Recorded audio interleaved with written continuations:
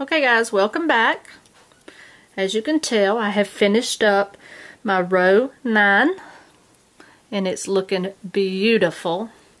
And at any time, I don't see why you can't change color on your flower, but like I did on this one, I like the highlights of it on the end pieces. You know, on some of the trim, I thought that highlighted the flower more so than anything else. But I think what I'm going to do is I'm going to try to do a couple of these where every section of petal is a different color. I think that would be really, really beautiful. And I'm all about the color, and I love doing flowers. So this has turned into one of my most favorites. Okay, so now what we want to do is we just finished up row, let's see, 9. We're going to slip stitch right here in our first single crochet just like we did earlier. Okay, sorry about that guys, my allergies are bothering me.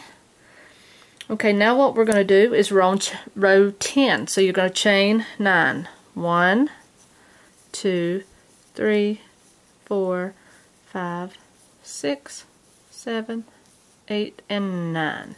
Okay, we're going to do the same procedure, so you're going to flip this over and you're going to go ahead and start going around your posts here. So you got 1, 2, 3, 4, 5, 6, 7, 8. Okay, so you're gonna wrap, and you're gonna go around your first one. Then you're gonna chain your 9. 1, 2, 3, 4, 5, 6, 7, 8, 9. Okay, you're gonna find your next post, which they should be very visible by now. You'll oh my goodness, that scared me. That was my phone saying Merry Christmas. 9, 2, 3, 4, 5, 6, 7, 8, and 9. Rotate it. Look for your next one. Okay, whoops, I keep forgetting to wrap. So you want to double crochet around that. I think I got my thingy things all messed up here. Let's try that again. I have a text tone that I downloaded on my Droid, and every time somebody texts me it says Merry Christmas, and it's in a Santa Claus voice, so it's kind of scared me.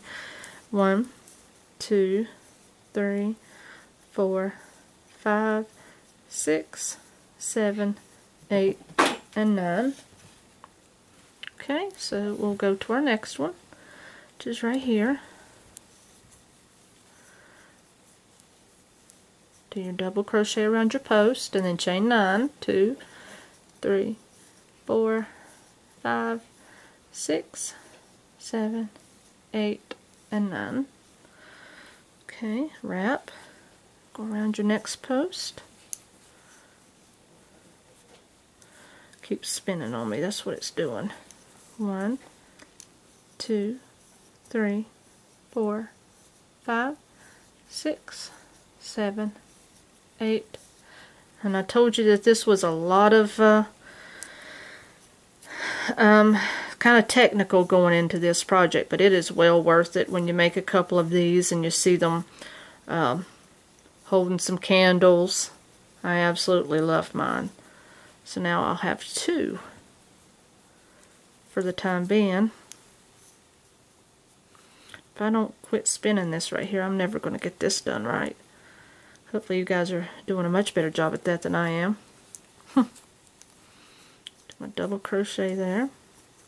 I chain my 9. 1, 2, 3, 4, 5, 6, 7, 8, and 9. Okay. Okay, let's see what our directions say here.